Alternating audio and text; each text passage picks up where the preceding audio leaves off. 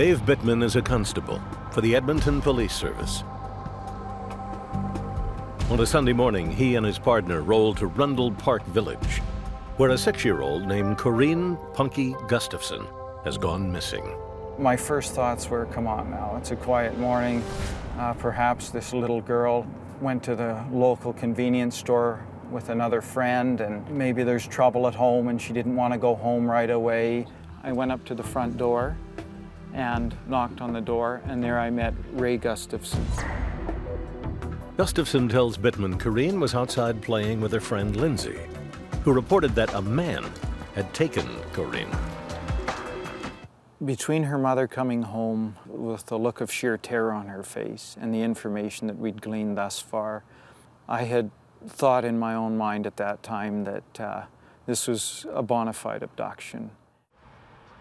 To get a better handle on what he's dealing with, Bittman walks to the back of the house where the girls were playing.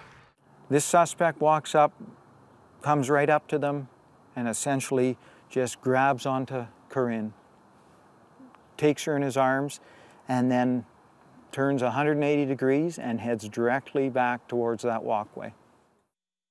Lindsay is unable to provide a clear description of the abductor, but Bittman gets what information he can out of the 5-year-old. We come around the corner and ask our witness, point directly the route that this fellow took. Point to us, tell us, show us. And she walks us again through this little walkway between the units, 147 and 148. About 50 feet down the walkway, Bittman notices a dampened patch of mud and a footprint. The most prominent footwear impression that was inlaid in this mud appeared to be that of a sports shoe, like somebody playing soccer or baseball would wear, like a cleat. Bittman takes a sketch of the impression, and a door-to-door search of the neighborhood begins. 2 days after Corinne Gustafson disappeared, Detectives Terry Alm and Al Sauvé arrive at a trucking yard just outside Edmonton's city limits. The body of a 6-year-old girl lies in the mud near the back of the lot. It is not immediately apparent to the detectives how Corinne Gustafson died. It does appear, however, that she was killed somewhere else and then dumped among the flatbeds. She had been redressed. The way in which her panties were on, the way in which her pants were on, the way in which her coat was put on, all led us to believe that she was killed and raped somewhere else. Not far from the body, investigators noticed tire tracks and cleat marks similar to those found at the Gustafson home. An autopsy establishes that Corinne was most likely smothered to death. The ME also discovers a single pubic hair on the victim's left ankle. But it was such a small piece that the DNA technology at the time didn't lend itself to developing a profile from that. So the hope was that as DNA technology advanced, that we'd eventually get a profile from the partial root bulb on that pubic hair. By January of 2000, Terry Alm has been working the Gustafson case for more than 7 years, nearly the last 4 by himself. So we decided to have all of Corinne's clothing and the swabs re-examined. Alm hopes new technology will be able to identify and develop a usable DNA profile in the case. He sends items of evidence to a private lab in North Carolina. 1 year later, Alm gets a call. The unknown profile is uploaded into Canada's National DNA Databank and hits to a man named Clifford Slay, a convicted sex offender, and a name Terry Alm is familiar with. Clifford Slay had come to our attention in May of '93 when he had sexually assaulted a young teenage girl. And he was investigated at the time. His family had alibied him, and he was sort of put on the back burner. Slay was one of thousands of suspects looked at during the 10-year Gustafson investigation.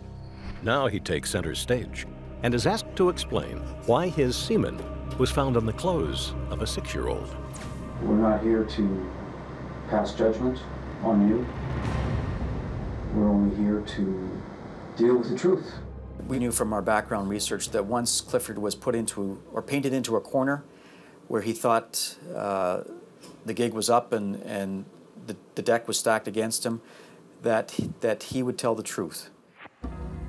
Slay is informed that DNA testing has matched his genetic profile to semen found on the victim's clothes. The next day, the suspect decides he wants to talk. He is cold and calculated. It's almost a matter of fact. At that point, with us, there are no tears, there is no emotion. I look at what I've done, and there is no light at the end of the tunnel. I guess I'm not really prepared for what's going to happen, but I've done a lot of thinking. I've come to terms that this is something I have to own up to. Slay tells Godfrey that in September of 1992, he was having marital problems with his common-law wife. There was a combination of a lot of things going on. I had started drinking. I was with my common-law wife then. Got into a bit of a fight. And he wanted to punish her. And potentially he wanted to locate her daughter and assault her. Slay could not locate his wife's daughter. Instead, he left the apartment and got into his brother-in-law's car. I had plans of just going down to the Mohawk station, just for a pack of cigarettes. He went out, and it would appear he went out on the prowl, or on the hunt. I was so very angry. I was pretty drunk. I was actually going to turn around. I turned into these apartment townhouses. Slay says he pulled into Rundle Park Village and noticed 6-year-old Corinne Gustafson playing with her friend. I'd seen these two little girls playing in this fence area. I had made up my mind that I was going to grab one of them. And it just happened to be the one closest to the fence. And he tucked her under his arm and put her in his vehicle and took off. I'd taken, this little girl to, I don't know, there was just this road that I followed. As I drove down this road, the thoughts were there, but I didn't want to do anything. I just wanted to kind of drive as far as I could on this road, drop off, and just leave. But when I realized that there was no traffic in this area, it's very secluded, I just took it upon myself to, I just have sex with her, use a terminology to rape her. Slay says he raped Corinne for some 10 minutes. When he finished, Slay claims Corinne was still alive and that he let her go.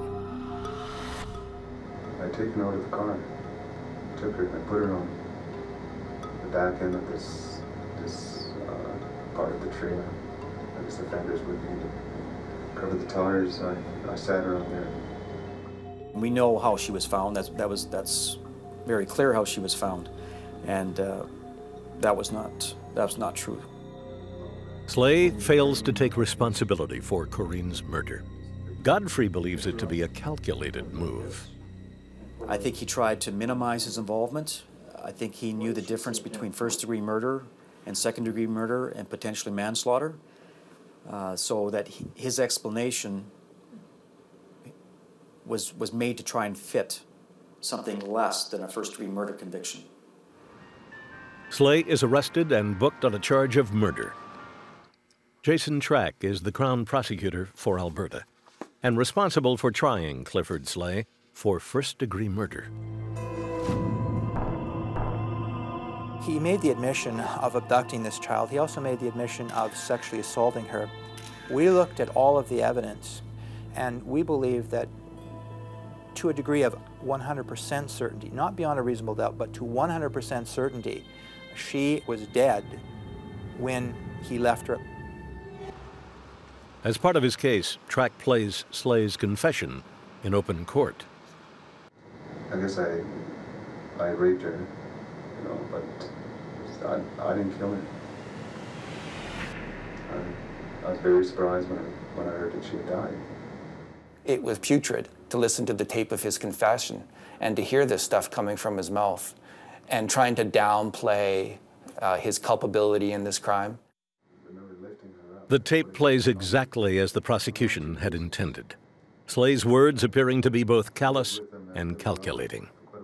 If he was capable of empathy and remorse, he never would have committed such a crime, but he's such a botched human being that he was able to do such an act. The jury deliberates for 1 day and returns the verdict track requested. Slay is found guilty of murder in the first degree and sentenced to life in prison.